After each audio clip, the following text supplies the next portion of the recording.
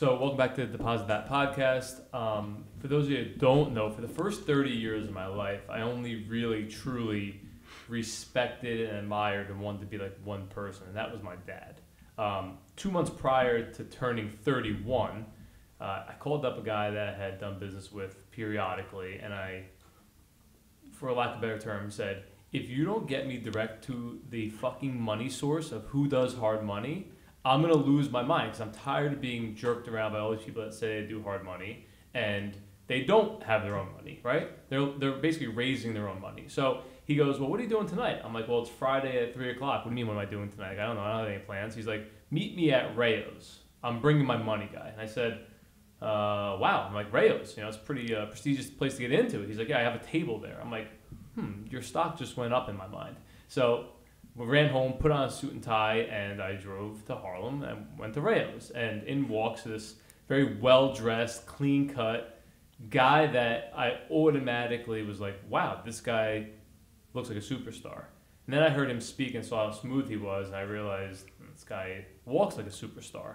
Then we continued to have dinner, and I think everyone was drinking wine. I wasn't drinking wine at the time for whatever reason. And it was a nice table. Some people talk a little bit more than others, and I just watched how he carried himself, and I listened to the points that when he spoke with a purpose. He didn't just speak to speak. And 2 years later now, almost 2 years later now, I have the second most male figure that I consider to respect, love, and trust in my life, Michael Beattie. So Mike, welcome to the show. I appreciate you taking the time out of your busy day in life, and congratulations on your daughter's engagement. Thanks for coming on the show. I really, really, truly from my heart appreciate it. Glad to be here, Jeff. Always a pleasure. So you remember that night at Rayo's? Sure. You've been back since I haven't, because once John realized I started sending deals in, he stopped inviting me to go to Rayo's. Is that how John works? Got what he wanted.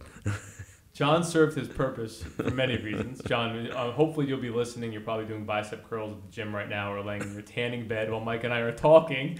But we really appreciate you setting up not only the relationship from a business standpoint, but I truly value you for setting up this relationship from a personal friendship standpoint as well.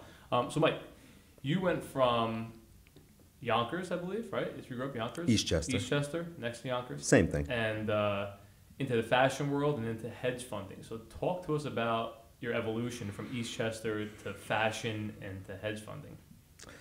Well, the evolution was planned probably since I was 10. So you knew it? I knew it.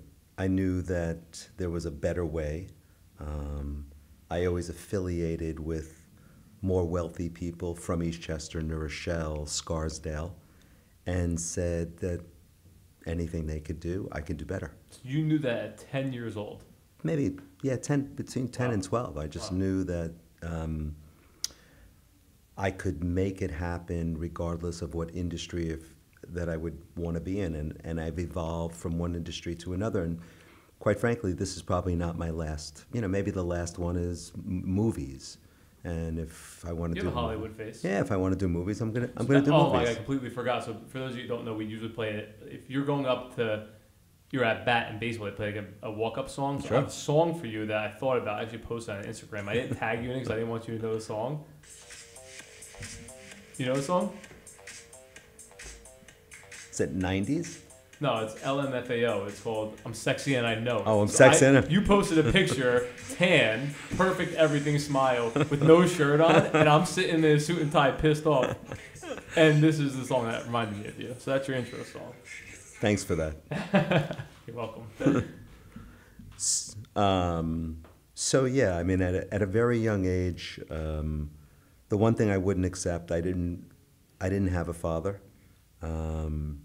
I had one in the city, but wasn't present. He wasn't present, and died young from whatever partying.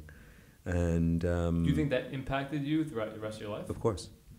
Yeah, that's why I always kept partying at I would say the bare minimum.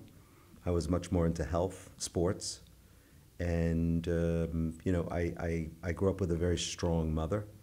She was your rock. She was my rock. I had two sisters that were rocks, so I've always appreciated women because, between my grandmother, my mother, and my two sisters, I grew up in that environment where they were solid, and I never had a solid male figure.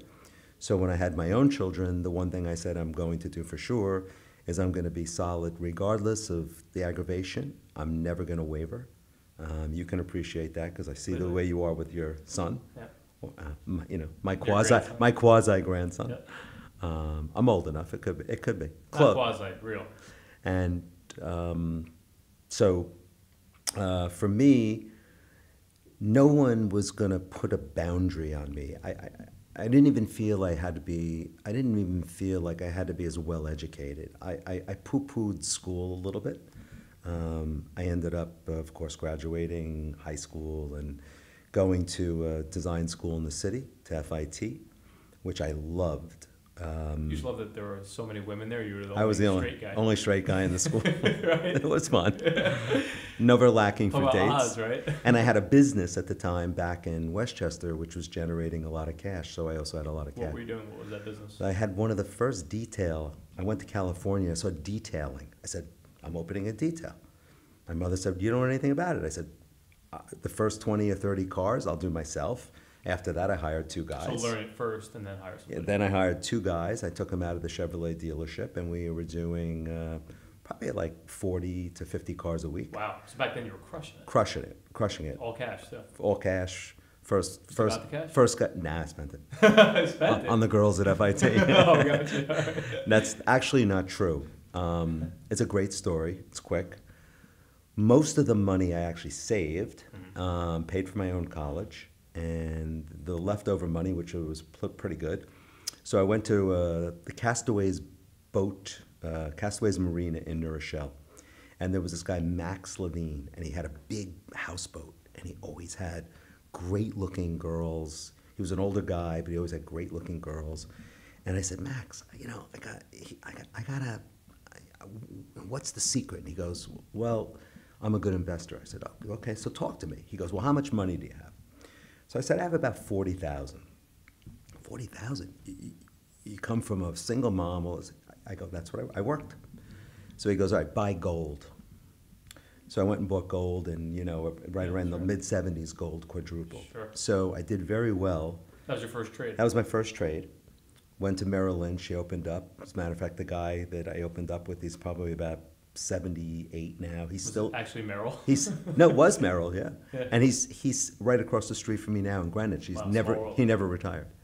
So then, as you know, in that time when New York was going bankrupt, there was Abe Beam was the mayor, little short guy. Italian. Probably. He came up with these bonds because you could, not like today where the government bails everybody out. Right. There was no bailouts. Right. The federal government said, we're not bailing you out. So he created Big Mac bonds, which I'm sure you're a little bit too young. You educated me on them. So the Big Mac bonds paid me 19% triple tax-free. So now the money I had made in gold, I'm getting this gigantic, so I'm really rolling, and I bought a little penthouse apartment. In Manhattan? No, I bought it in Bronxville. Oh, wow. So I was actually living part of the time with a girlfriend in Manhattan, but anyway, long story short, that was the first. You made her pay the high end rent. Of course. And I had the place sitting up in fashion. Yeah, this was it. It was my first realization that regardless of what you're trained for, you can do a lot of different things in life.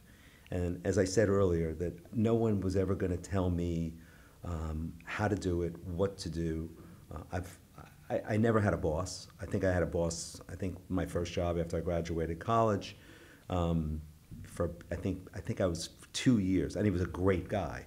And ever since then, I've always opened a business, opened it, sold it, opened it, operated it, traded, and then when I was about 42, 44, I really got tired of the fashion world.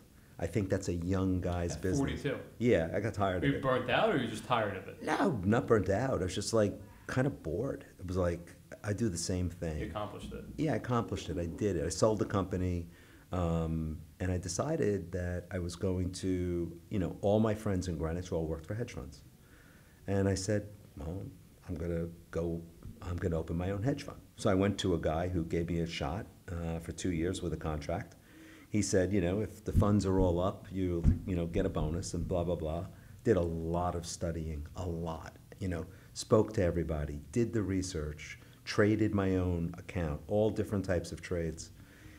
So I took he had 4 different funds. They were all pretty much lousy performance. And 2 years later, they were all in the high teens.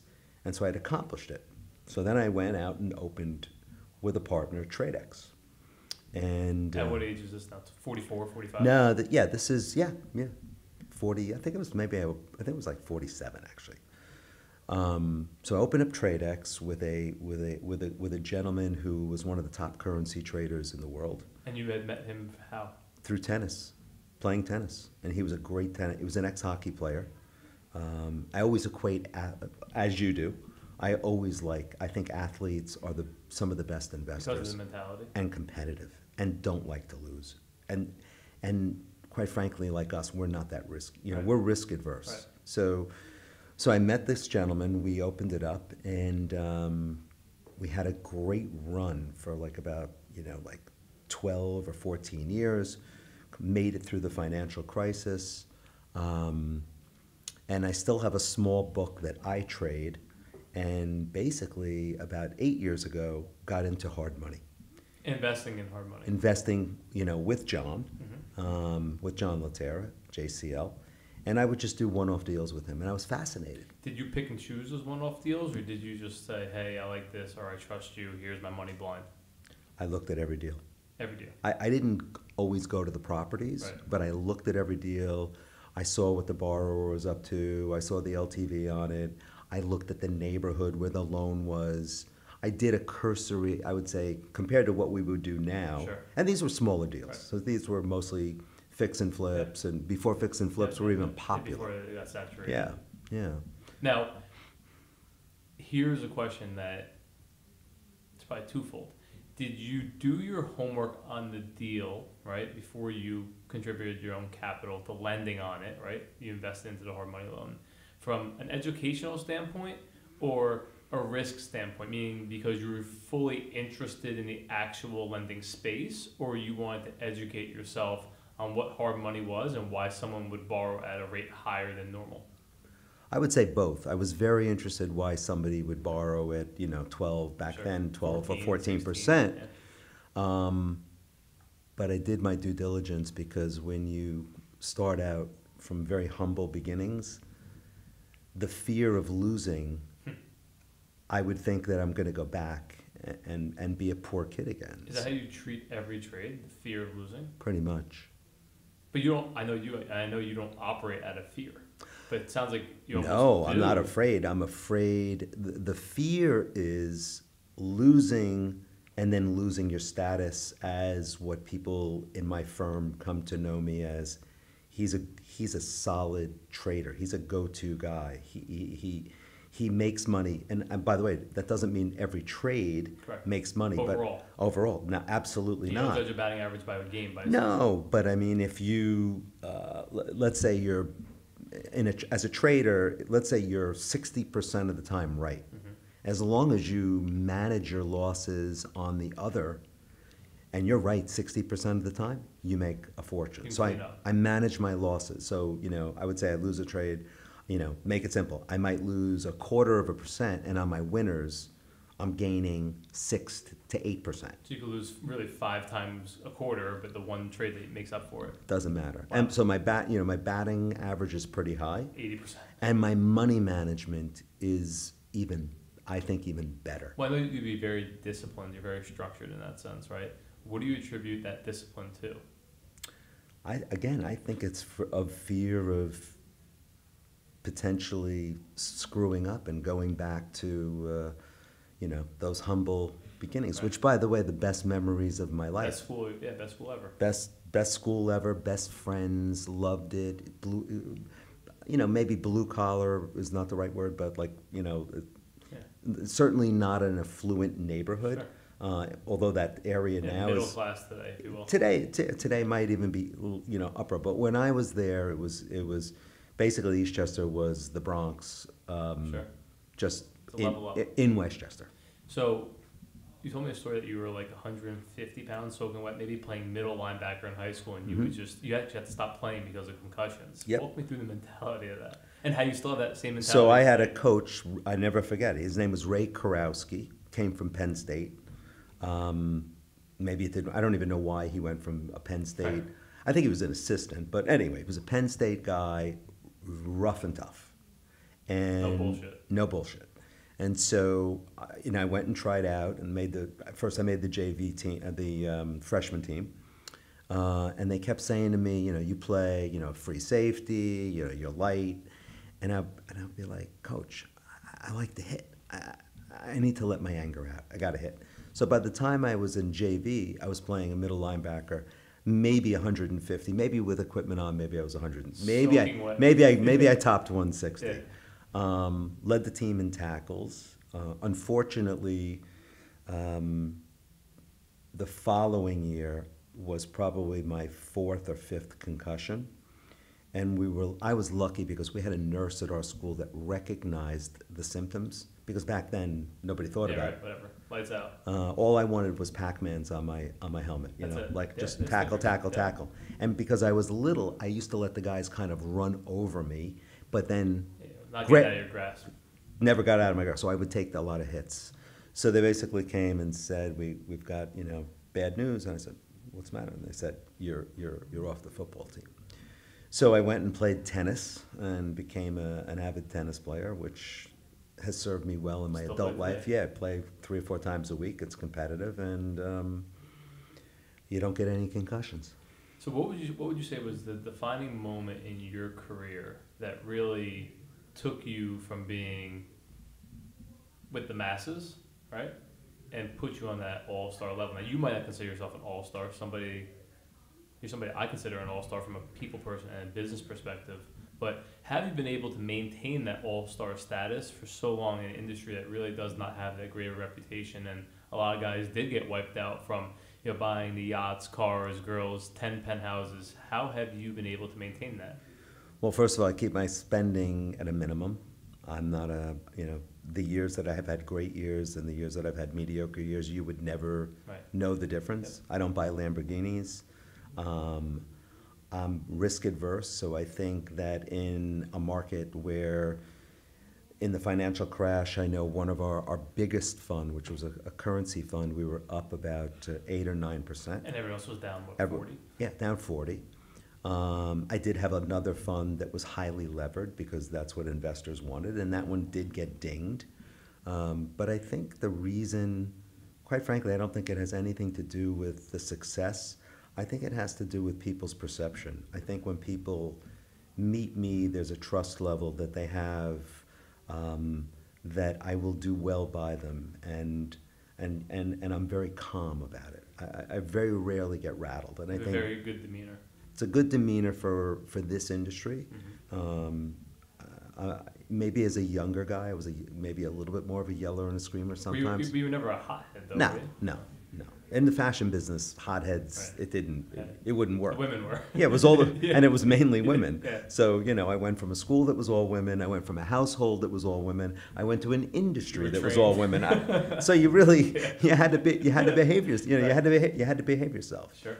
But I think that, I don't know if there's one defining moment, but it hit me at some level when I started to be successful in trading and managing hedge funds and making investment in hedge funds and private equity businesses, that, you know what? Wow, I can really do anything. And then all of a sudden I became, I think I didn't have the anxiety anymore. I didn't have the fear of, well, if this doesn't work, then it's all over. Because you believed in yourself, or you ready to prove yourself? Well, I proved myself, number one, but I believed in myself that even if the current situation was to, implode with the world, I would find a way to reinvent myself, and it could be in a totally different industry. And believe me, when people said, you're going from the fashion business to the hedge fund business, they laughed. Yeah, sure. No, they laughed. Yeah. You know style, now you're going to go into this? Yeah, what do you know? How was the learning curve? It was steep. I would say, to get really comfortable. Like I worked for somebody, and the gentleman was really great to give me a great break. But every month that we put up the numbers in those funds that I was co chief investment officer, because he was the chief investment officer because he owned the company. Perfect. Whatever. And Titles don't matter. 6 months later, I didn't let him make a trade. 6 months later, I did not. I basically told him, Let me off the leash. you can't even come in my office. And he said, okay, as long as you're doing well. And show me the numbers. that was a defining moment. I think that I knew that I could do it. And if it wasn't in that industry, I could make it in another industry. And that made me, as a person, feel really good. Now, we've had multiple conversations of, the 2007 and 8 collapse, right? That's when I invented myself, right? You could say reinvented, but invented myself as an adult, if you will, when I was still a kid, 20 years old. And your trade and your foresight on the soon-to-be collapsing market. You told me a story one time that you realized when your mailman that was making whatever, 40, 50, whatever he was making, $50,000 a year, showed up driving, I believe it was a BMW or a Mercedes. He had 2 BMWs. His and hers. Yeah. He had one and his wife. Tell the actual story. So I started to see everybody doing cash out refis to create a lifestyle. But it was never created, it was a house of cards because they were only creating it because they happened to be lucky that the value of their house went up. That was one thing. And I kept thinking about it. I was thinking about it for a year. And I said, something has to go. Prices can't go like this. But what I really saw was the hockey stick between the house price appreciation and your income. So for 30 years, income would go up. Your income would go up 3 or 4%, If that, right? whatever. Back then, it was a little higher than it is today, and your house would go up 3%. So it was healthy. It was healthy. So now all of a sudden, it's a hockey stick. So your house is going up 15%, 20% a year, and your income is not. Right. That's when I knew that it was a house of cards. And so we did a lot of research, and we found, the right, I would call them jockeys. We did not actually make those trades. We allocated our capital to 2 firms that were putting that trade on specifically. And what trade was this? Shorting subprime bonds. So the Big Short. So it was the Big Short. We were involved with the same guys that are in the movies, and another great investor, over at Paulson. And we knew it. And, the bonds were trading at 103, and bond math. I mean, where can the bond go? It could go to 105, right. But a bond doesn't go 200. No, I mean, that's it. That's where it is. Cap. So I figured we could lose, with these were highly levered, and with all that we could probably lose. I told everyone coming in, I said, you could lose probably 7 to 10% before you're going to make 3 or 4 or 5 times your money, and basically that's what happened. So you could lose 10%, but the upside is 300%. Exactly. It was more like 500%. Yeah. Who knew? And even my own partners, once the money doubled, they got very excited and said, "We've had enough." I've said, "Go back and trade your currencies," because they like liquidity. I said, "This is just beginning. This is maybe when the bonds had gone from 103 to, I forget the number, but maybe it was at 70, and then with the leverage included, you'd have doubled your money." Sure. And so we basically ended up covering. And I say we did not. We were monitoring. You made the investment. Yeah, we were monitoring the guys, and those bonds, they actually ended up covering probably at around 7 or 8 cents. So with leverage, for every $1 you put in, you got back 5. 5. Yeah. In what time frame? That was about a little less than 2 years. Wow. So long-term capital 5 times gains. your money in 2 years. Yeah. And then you call that your retirement trade, right? That was the retirement trade. Well, that gave me enough of a cushion to be able to do other things, but I didn't do other things. Because then that really gave me the addiction for the next big trade. I mean, we rode the China. We rode the China. We were making 80, 90% a year for 2 or 3 years in a row when China was exploding in 2005 and 2006. So for me, instead of being a trader only, and I do trade every morning. I trade a book. I trade derivatives. I trade gold. I trade commodities. What's your average dollar? People like to hear like real facts, right? What's your average dollar amount trade that you do today on average? Is it $1 million? 10 Oh, million? it's hard. That's hard. I mean, Ballpark. it's it could be anywhere from 100,000 to 5 million. So so just again, from a strategy standpoint, so people are listening, everyone wants to be a trader, right? They think it's easy money. Everyone wants to call the next, stock that's going to go big time, and they don't trade stocks necessarily in particular, more indexes and funds, I believe.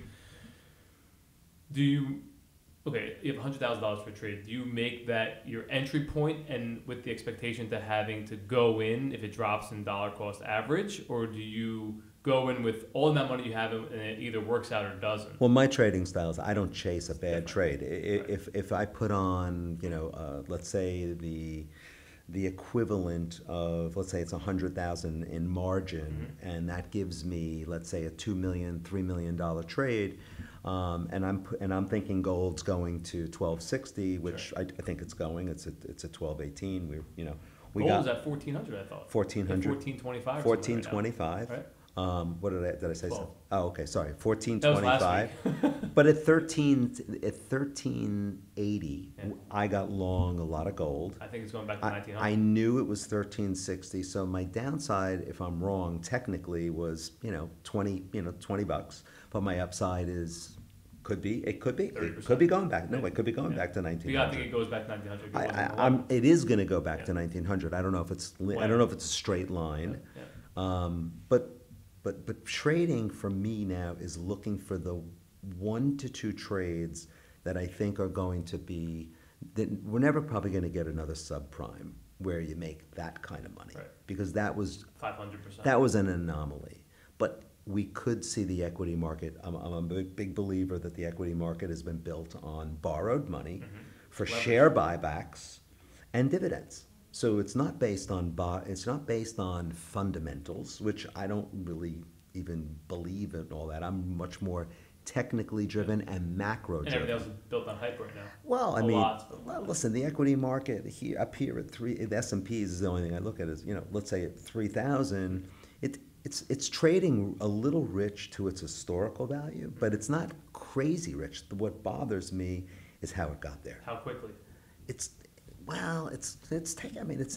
a 10-year. Did you see 10 years ago? Did you ever think you'd see the S&P hit 3,000? Truthfully. Yeah, I thought when we came out of the crisis that we probably would hit 3,000. Yeah. Wow. As a matter of fact, I have a target. of about 3,300. So 10% move north. I think not necessarily, but I think the upside from the market here is about 10%. So. But would you want to, if you had gotten all these beautiful gains, if you were just invested in the S&P and you had made 3 to 4 times your money since the crash, why would you want to risk? Why be greedy for 10%? My grandfather said, don't stand in front of a steamroller for a quarter. Right. If you want to stand there, that's fine. But you got to be getting paid.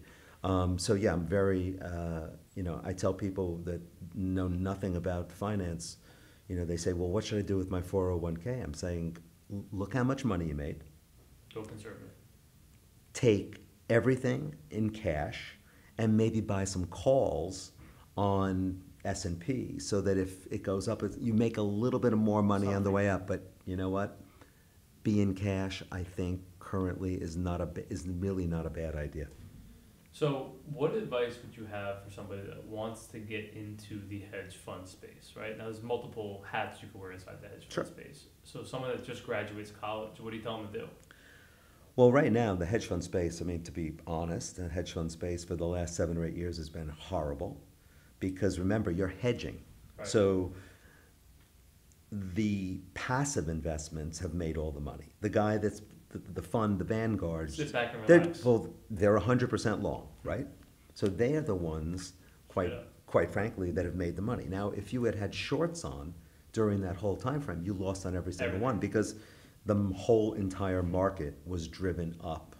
And quite frankly, it's still really going that way today. But I think, like I said, we're very close to the So end. it's funny, right? So, listen, when you're a kid, you got a couple dollars, you invest whatever, 200-300 in a stock. I tell these people flat out, I'm like, well, in 2006, I bought Apple at 47 a share, whatever it was, and I sold it at 72. Why? Because I had 4 shares of it. I needed drinking money to go to the bar, right? It was summertime. I had no money, right? So I sold out at 72. Then I got in 07, right? In 08, really, I think I made like 9-10 grand, whatever it was, and plus or minus 1,000 here or there. It's the point of it. So I bought Citibank at $1, right? I think I put like 40,000 into it, whatever it was. With $2, I'm like, oh fuck! I'm like, I just doubled the money. Imagine if I've been sitting on it today, right? Took it out, put it back into the business. I needed the money to live, so I was basically taking my commission checks. Where's Citibank today? I don't even know, but a lot more than $1. Well, I think J.P. Morgan was under $10. I think 18, 16. And it trades at 112, 115, yeah. So, Fannie Mae, 2-3 cents. Today's at 255, right? And I had tens of thousands of shares. I own it. You still own Fannie Mae? Yeah. So, I think I bought it at like 2-3 cents, sold it at 5 or 6. But again, back then, I was playing with money that I needed to survive, right? So I wasn't actually doing the trade. I was getting my double my money in and out. Facebook bought 17, I sold it 21, 22, whatever. It's 200 today. Well, there's something to be said about buying some of these for the long term. So because I was young, right, and I needed my money to, listen, when I was 22 years old, my Amex bill monthly was $10,000 because I had lunches, dinners. I was living that lifestyle where, hey, I'm not cooking, I'm buying breakfast with a potential referral source, lunch with you do breakfast, lunch, and dinner 5 times, 15 times. You do the math. $50, whatever. You were networking. It adds up quickly, and that's where my money got reinvested back into my business, right? What advice would you have for that person that wants to start trading, right? And saying, hey, buy 1 share of Facebook, hold that, but trade 5 shares of Facebook, for an example. Like, I know you want to trade, but it's sometimes better to just hold. There's a famous investor, Jack Schrager. And if you read his book, the first thing he'll always say is, find a trading style that fits your personality. Some guys, a lot of guys in my office, they take a lot of risk during the day, but that's it. Positions are all closed out at 4 o'clock, 5 o'clock, whenever. They very rarely, so they're really looking for short-term moves. Hit and run? Yeah, like how much did I make today? Yeah. I made 50 grand or I lost 12 grand. Something in that neighborhood. There are other guys that have a longer term view. I've come to conclude that I feel certain days there's both. So I have a long position on gold that I'm not going to take off. No matter what. No matter what. I've got a long position on silver. I don't buy a lot of single equities, but I have a few single equities that have a very strong binary event coming in the next 6 months to a year. So if I'm right, it's going to be like a free option. But as I've gotten a little bit older, what I've realized is there's a lot of just noise in the market during the day. All it is noise. Nothing's changed. It's just it's Trump tweets and gold moves. The bonds move. I'm more macros. Like I said, I'm not really individual stocks. So what I've been doing lately is trying to find trades that are like pivoting, that have come to a certain level that we determine through all sorts of mathematical equation, Fibonacci's. There's a lot of stuff that we really wouldn't have time, or most people wouldn't understand. But mathematically, we see where these positions are at levels where they should probably reverse themselves, or they hit levels where they should basically go higher from a certain level. And when you find those and you hone your expertise, you can hold trades for a long time. And then when I looked back, I said, well, the best trades I ever made were the ones that I held for a year or two. My gold trade when I was a baby, sure. My subprime. Set it and forget it. Almost set it and forget it. Well, it was 2 years. Of course. And you really couldn't trade. 2 years is a long time today. To be fair, you really couldn't trade in and out of it anyway. Sure. You could have just got out of it totally. So I think for a young person today, I think it's more difficult. When I started coming up, there was no AI, there was no artificial intelligence. Now there's robots that trade. Research that you're doing. Yeah, so when there's an announcement from the Fed that the supercomputer AI, as soon as they hear the first, let's say the first letter of the word, Sure. the computer knows what it's going to say. Bingo. So they're seconds faster than everybody. And seconds in this industry, Exactly. if you're trading the news, Yep. is monumental. So I think it's harder, and I think the young guys today have to learn how to trade against the robots. The robots tend to trade in and out, mean reversion, and do a lot of trades during the day. So I think the longer term strategy, by doing a lot of work on taking a view on either a specific currency pair, a view on gold, a view on the equity market, and doing it in futures and being able to hold it is my advice. Don't get pushed out because you use too much leverage. Right. So go in smaller Yep. and be able to stay. So if you have 20 contracts Right. and it moves 4 points, you're out. But if you have 10 contracts and it moves 4 points, it's still a little painful, but you're not going to get a margin call. That's leverage is the killer for most. Young guys blow up 2 or 3 accounts before they finally get it right. They all learn. They all learn. So, you know what the most, I would say, out of everything I've been through in life, everything, including my Broken ankle. broken ankle, that was the most pivotal experience in my life, right? That's the breaking point, if you will, right? That put me on the right path and direction, even though it sucked and it was painful and a lot of bad stuff happened, ancillary to just the ankle didn't just break, everything else broke around it. But I reinvented myself again from there. I'm still reinventing myself from it. And I learned a lot from it. Blessing in disguise. Probably the most painful thing that I experienced was when it had to be 2011, 2012. I was sitting on a good chunk of money, cash. I'm not a cash guy. Mm-hmm.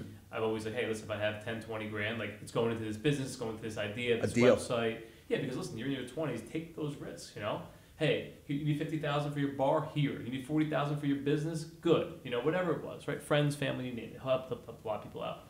The most painful thing I think I experienced was, when I was watching banks, mortgage banks that I was working for, taking multi-million-dollar losses and buybacks to FHA. Mortgage insurance companies were bankrupt, so they were basically not insuring against the losses when they should have been, right? The actual small mortgage bank owner was closing their doors left and right, the ones I always worked for. Knock on wood, I've never been at a mortgage bank that ever closed its doors, believe it or not. Some of the owners, it's pretty impressive that they're still around, right? Some were great guys.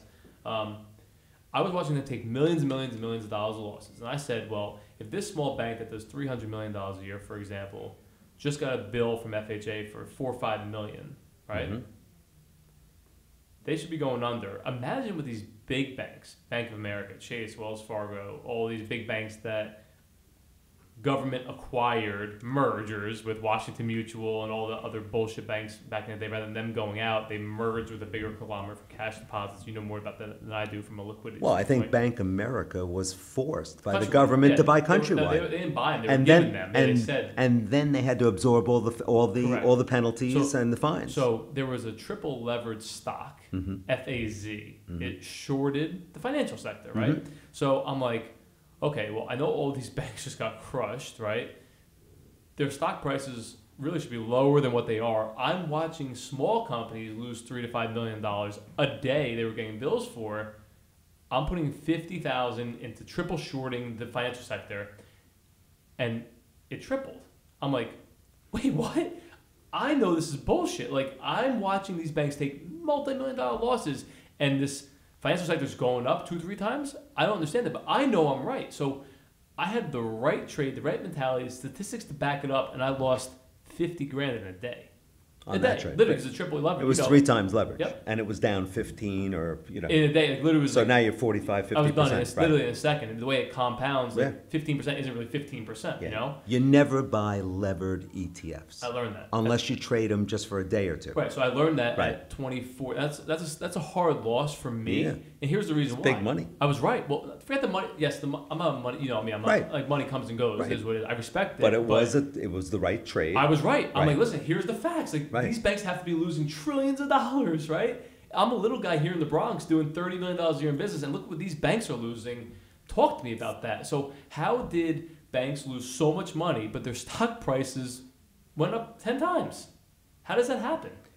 Well, I mean, I don't know what period of time you're talking about. Citibank, yes. I remember when it traded at $1 and Prince said, if the music is playing, we're going to keep dancing. Yep. But I think it took years for it to get to the multiple that you're talking about. Right. So what I came to learn was the banks were taking on the bad debt and they were taking the servicing to the bad loans and basically writing it off of their books. So like Bank of America, for example, took on, let's just say they had $2 trillion in bad loans. Mm-hmm. They would just say, hey, company, Bank of America Holdings bad fund. Here, and this is now your asset, and they took the liabilities and defaults off their books. Well, they all did that. They had a good bank and a bad bank. Right. How bad is that, though, from an ethical standpoint, right? Well, that's why they paid. That's why the fines were as big as they were. And it took Bank of America, what's the guy's name? That's how they got Merrill Lynch involved. Brian They needed the capital. Moynihan, isn't Probably. I think so. that bank? I mean, we just watched it every single quarter. Another billion, another $2 billion in Sure. fines. I mean, they really They should basically reimburse me my $50K, right? put Think about it. a claim in. Right, seriously. No, you're the little guy. Yeah. They don't care Of about course you. not. Of course. They don't care about. And something to be said about the subprime that I think is worth mentioning. I think people are misguided and they think that there was some scam by the banks and this and that. Not really. I put the blame on the guys like the Barney Franks of the world, because if you wanted a banking license in St. Louis, you had to open up branches in the inner city and you had to make subprime loans. Sure. They So, put them in the urban areas. so home ownership went from there's only about 65% of the population in the United States that is responsible enough. 65%. Yeah, about 65, maybe I'm off by a point, maybe it's 64. This is historically, that is responsible enough to have a mortgage. Wow. And to keep a job and pay for it. So a third of homeowners. Well, aren't. they got the home ownership up to 70. So if you look at the default It's rate. not that big, actually. No, 10% increase. the default. No, but that was the whole amount that defaulted. Wow. So basically, you could have avoided most of that calamity. Sure. Had you not forced a mortgage on someone that isn't responsible. wherewithal to do it. They're not responsible So you're enough. saying only 10% increase in home ownership caused essentially caused Home 2000. ownership, but the majority of it being subprime. That's crazy. So all of a sudden they added in Sure. all of these, 600, 550 FICOs, Right. and they let them go with no doc, low doc, Yeah, liar no income, loans, whatever. You got a loan. And so it's now why the default's so low is because they found the right amount of the population that was actually responsible enough Wow. to have a mortgage, keep their job, pay the mortgage, and not default. Hmm. So I think it could have been avoided, and I think a lot of this was driven by the politicians. So going down a different route, which I know people want to hear about, I say you're the exception to the rule in the hard money space. Like you brought professionalism with a business background and integrity into a space that, for lack of a better term, had none. I mean, what's been your experience so far? And tell me some funny stories. Shocking. Shocking, right? It's Shocking. amazing that these people make this kind of money. Shocking. What's been your experience thus far? And have you thought about getting out of it because of how painful it is? I love the hard money because every deal is a story. And I've never really been in a business. A trade is a trade. If I'm trading gold, it's very finite. It's either going up or it's going down. But with a hard money loan, you can be creative in your structuring, and you know this. How they make a living. Yeah, I mean, you can be creative to kind of make it work, retrofit it, if you want to say. Now, sometimes I find that a little Too much story. slimy, and I don't want to know all this. But quite That's why frankly, there's brokers. yeah. Listen, we have a lot of real. I think we have really a lot. We've met a lot of good brokers along the way, you included. If You make it better, so you know. we try, You, not your company, you personally.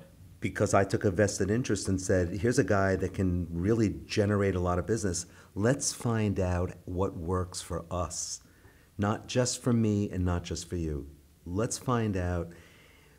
a trading, if you want to call it, style that works for Jeff Van Note and for Michael Beattie from Tradex Realty so that we can maximize our relationship and do as many loans.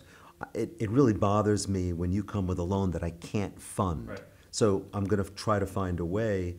And, I think that other brokers that we've met along the way, they're just, I don't, short term? I can't explain it, and I don't want to put anybody down. I just think they're not sophisticated enough, but they've survived in this business by matching A with B. Yep. We have a couple of different venues in hard money, but the majority of our loans are retained. We keep them. So for us, finding the right brokers and structuring a deal that works for the borrower, I think we're doing the industry a big favor. Sure. Because we are keeping commerce going when the banks have said no.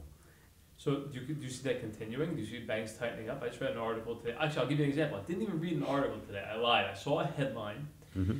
Subsequently, I still, people still call me all the time for residential mortgages, right? Mm-hmm. So I refer them to the people that have always been there for me, whether it's New York, New Jersey. Listen, if you ever did anything for me, put it like this: you didn't have to do anything for me. If you didn't try and hurt me throughout my career, I'm going to give you a loan because this is your business. It's not my business anymore. I'd rather have the relationship, maintain a relationship with the person coming to me, and send them to somebody who usually more often than not gets the job done. So. Client has a 622 credit score. They're literally going in for a clear to close. The bank pulls the credit report today when they had a DU, Fannie Mae approval. Mm-hmm. The credit score went to 638. So the credit score went up 16 points. Mm-hmm. DU, the Fannie Mae digital engine, denied the loan. The credit score, and that was submitted last month. So Fannie Mae, in the matter of from June to July, same exact parameters, credit score went up. The loan was better from a credit standpoint today than it was last month. Change the rules. Change the rules. So if Fannie Mae is tightening up, they're getting heat from, I'm sure, all the big wigs, and obviously, it's neither here nor there whether Fannie and Freddie are going to make it. But if they're tightening up, you got to think the hard money game is going to continue expanding. Well, there's a direct correlation between what we charge and the liquidity factor. So right now, direct. So right now, because the liquidity is still flowing fairly abundantly, yeah. Right, our loan, our yield is really not what it always was. Historically, hard money was 12 to 14, minimum, yeah. and 2, and when things were tight, it would go to 16. Yep, or 18. 16 and 18. I wasn't around for the 18, but John, yep. John had seen some of the 18. I think at the end of the day, the liquidity, even in the most liquid parts of the country where there's multiple hard money lenders, I am starting to see it tighten. Once the banks tighten, they're going to need the hard money lenders more than they're not. And our goal, they're needing more. Oh, of course. Because when the banks say no to a commercial multi-use 4-fam with a bar, whatever the deal is, and the banks say no, absolutely not.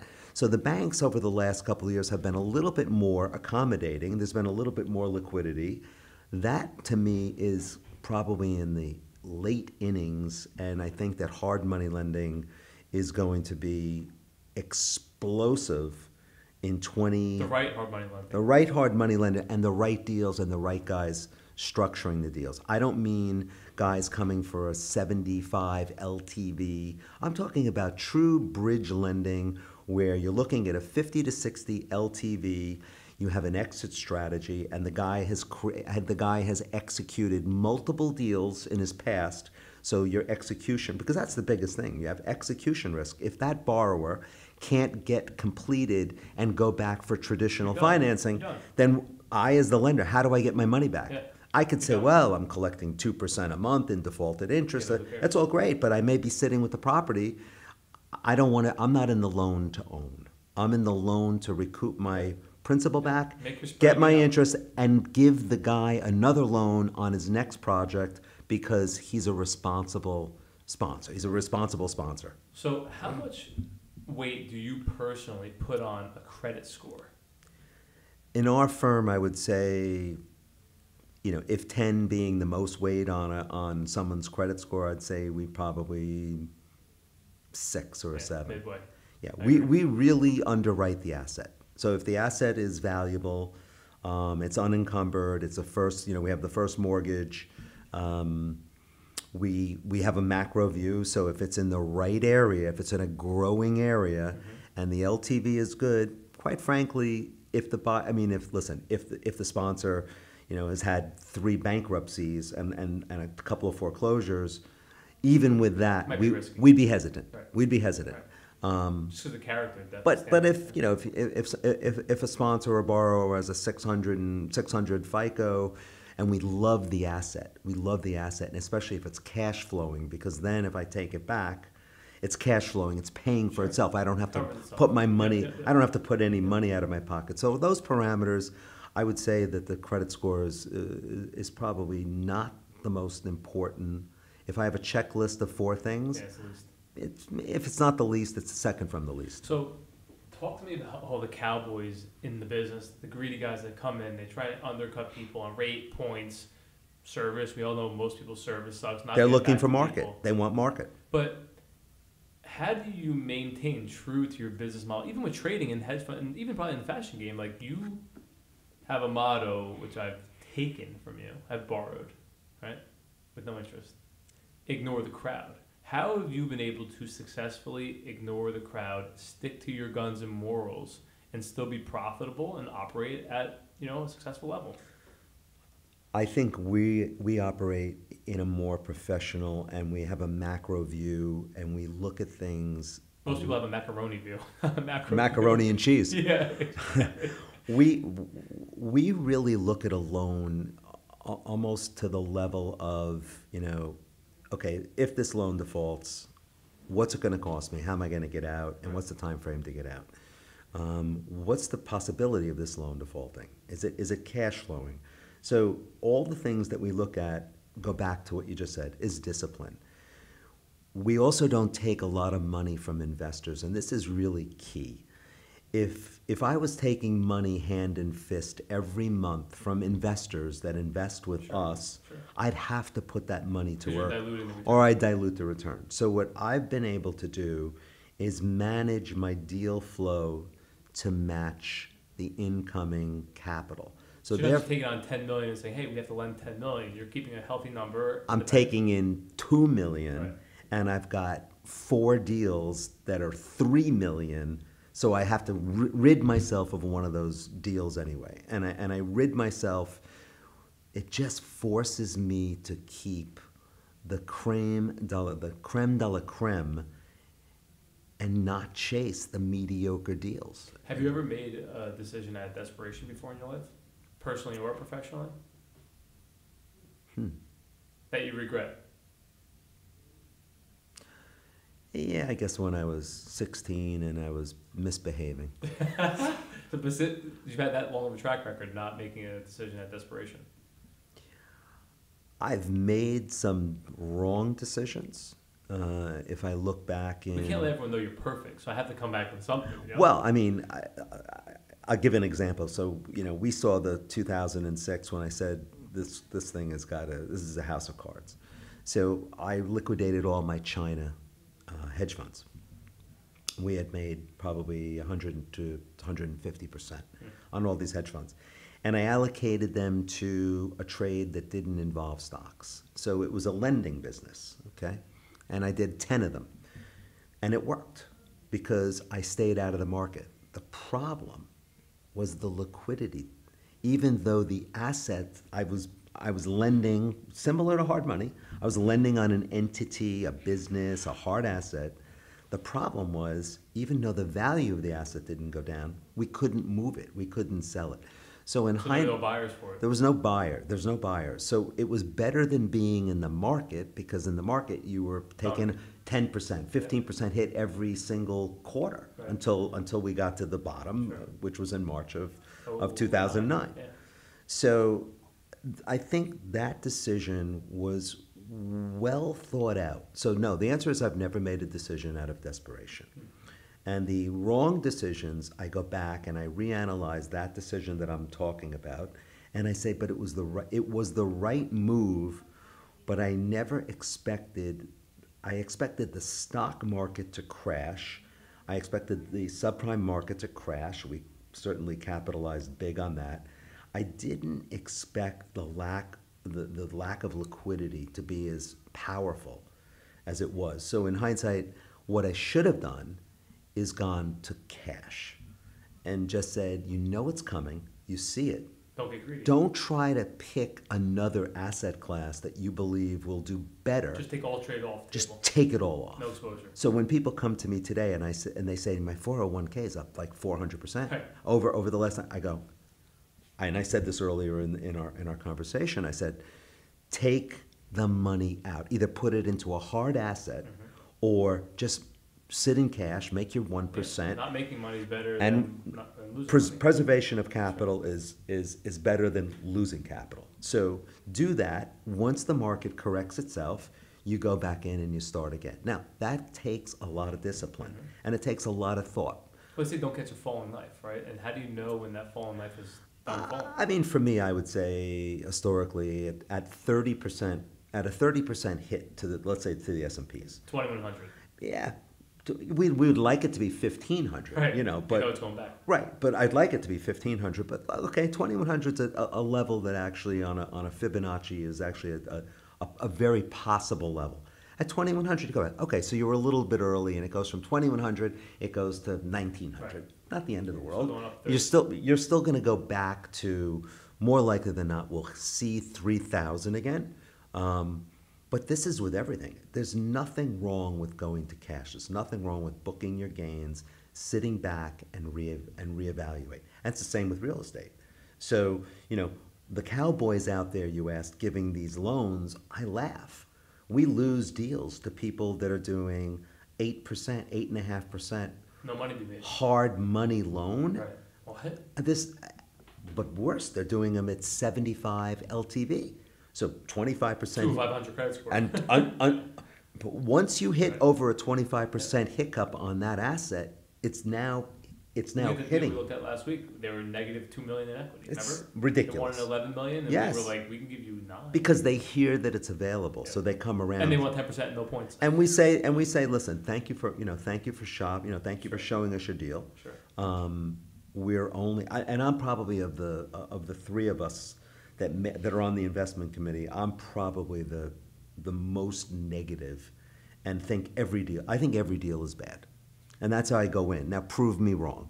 That deal stinks. Tell me the story. Tell me the story. Why am I wrong? Right. So there's other guys. They think they love every deal. They're deal junkies. I call them in bridge lending. They love a deal. They never met a deal they didn't like. Just do a deal to do the deal. I hate every deal, and I think that's what's going to keep us from.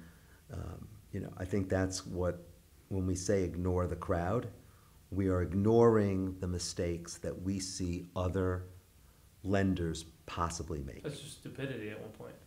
Yeah, I mean, I'm going to be nice and say, because these are competitors and sometimes colleagues. Naive. Greedy. Desperate. Naive. Desperate. Interesting. Forced. Yep. They have money. Forced. They have investors. Well, I'll give you a funny story. So a guy called me up in like 2017, and he's like, "Hey, listen, I just raised $10 million in capital. I'm sitting on too much of it. You got any deals for me? You got any deals for me?" I'm like, "Listen, this is right before you and I had actually met. Funny enough."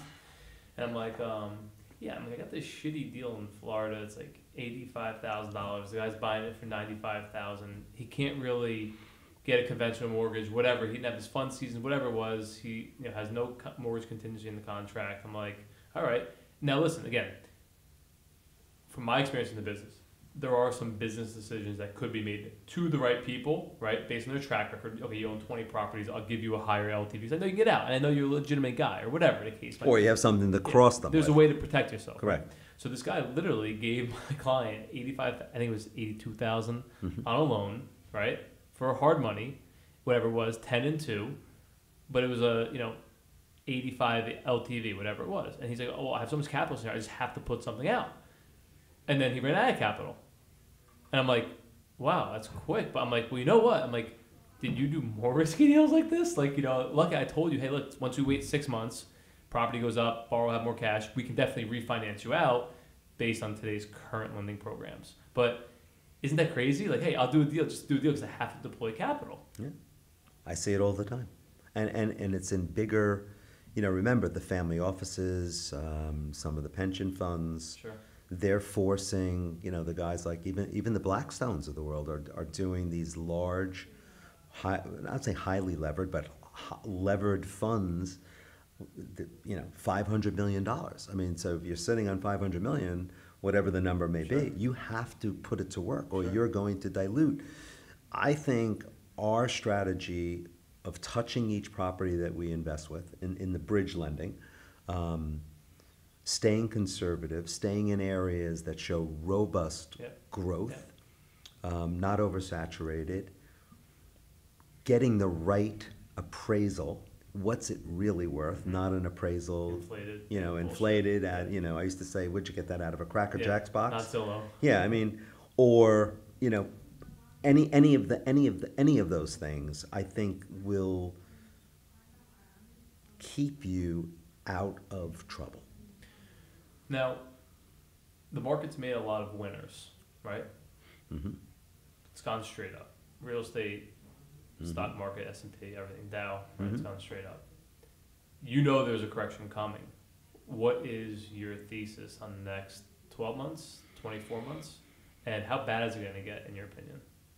We'll start with real estate. I mean, I'm a believer that we are just on the verge of finally, after printing money for 11 years, seeing some stable income growth, seeing seeing other inflation in healthcare, in college, in food.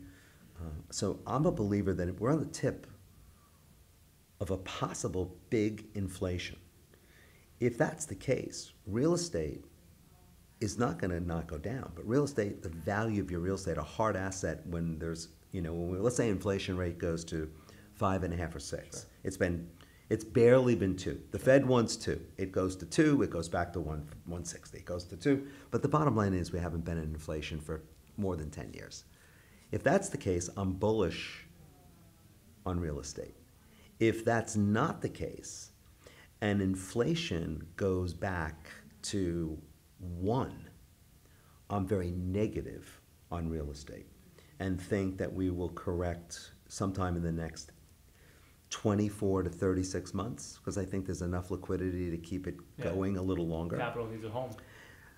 But after that, I'm a believer that we will probably see a major, major, major correction.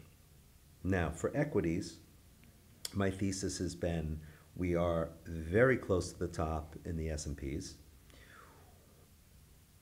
The way these companies have earned, the PEs that they have is that they buy back, they borrow money at, 2.5%, 3%. They inflate their dividend and spend like crazy. They buy back the stock. So when you're buying millions and millions of shares of your stock, it can do no other way than to go straight up. So now that party, I believe, is coming close to the end, I think actually the government may stick their unfortunately tentacles in there and basically they may limit how much one company can buy back their stock. I've heard this is like rumor. That's the talk on the street. Rumor, rumor. It's rumor, but think about it. Buy a rumor, sell But think about it. It could happen. So 12 months equity, I would say I am anywhere from down 10 to up 10. So not 20% range. Not dramatic. Not dramatic. Now, if you speak about 2021, after the election, I'm probably much more in the camp of a 30 to 40% correction in the equity market and a major correction in the bond market, and not so interest rate driven. I think people are going to worry that the United States, like every other country, has printed too much money Default. And their bonds are through the roof and they may not be able to service. So do you see rates going back to mortgages 6, 7, 8, 9%? I think so. Wow. I don't know about 6 to 9, but I mean, I could certainly see. We hit 5 fourth quarter last year. Yeah, I could certainly see 5 to 7 for sure. Yeah, I mean, why should our rates be this low? It's ridiculous. It's artificially inflating the market. It's totally it's 100%. So we close up each show with one piece of advice that you leave listeners with to deposit that to their brain, right? To hopefully implement or improve their everyday life. Now, a lot of people say, hey, learn these 5 things, read this book of 200 pages. There's too much noise, if you will. So when you ignore the crowd and you eliminate the noise, what's the one thing you want people to take away after listening to today's episode? Read The Mortgage Quarterback. No, that's terrible advice. Don't read it. What's your real advice that you want to give people? One piece of advice. One piece of advice. I think it's really what I said earlier, is to find a style and strategy for your life that fits your personality. Don't try to be like you or someone else. Find the thing, the strategy and the style that fits your personality, and go with that, because that's going to be your best asset for the rest of your life. That's valuable advice. One last question so people could laugh. How long did it take for me to get you to actually like me? Like genuine like. So you don't just let people into your life like you let me in. So I liked you right off the bat because we didn't know each other. Right. And we were sitting in Rayos and the wine was flowing. Yeah. Then for a short period of time, I wouldn't say I didn't like you. You didn't understand my style. I didn't get you yet. And that took a little while for us to figure out how we can maximize our relationship. Once we found out how we could maximize our business relationship, all of a sudden the friendship came along, and it's basketball, and it's going to a game, and it's hanging out, and I think it was actually, I could be wrong, but we were sitting in a meeting in your office, and I said, we need to make this process digital. I feel like that caught your interest when I said we need to bring a digital concept to the hard money lending space. Well, listen, you've done extremely well with your whole digital advertising, your whole your whole social media. I give you a ton of credit for that. I mean, what you get on your different applications is phenomenal. And because I'm one generation away from you, I never believed in it, but now I more than believe in it. I believe in it wholeheartedly. Well, the results are in the pudding. The results are in the pudding. I mean, I think we're closing a loan with you. I think that loan came from Instagram. Yeah. So now unknown guy. You're getting, $1 million loan. That's a really good loan. I don't know how big that one was, but it doesn't matter. We're getting it from Instagram. Yep. So there's no middle. We're much more productive. We're dealing directly with the borrower. So I would say that I liked you from the start, and the more that we get to know each other, I look at you as a little brother or the son I never had. It's a healthy hybrid, right? It's good. Yeah. Well, listen, I value you probably just as much as anybody else does, probably as much as your kids do. And like I said, I appreciate you taking the time out of your day to come on this show. Hope everybody that listened learned something. If you do ever have the opportunity to meet Mike, I hope you take full advantage of that and respect his time.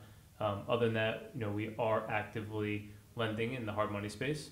Tradexrealty.com. You can go check it out. If you go on there, you will receive a special discount if you put that you listen to this podcast.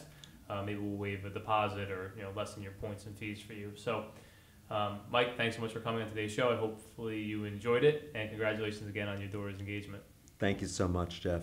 I can't wait. Let's do it again. Round 2. Thank you.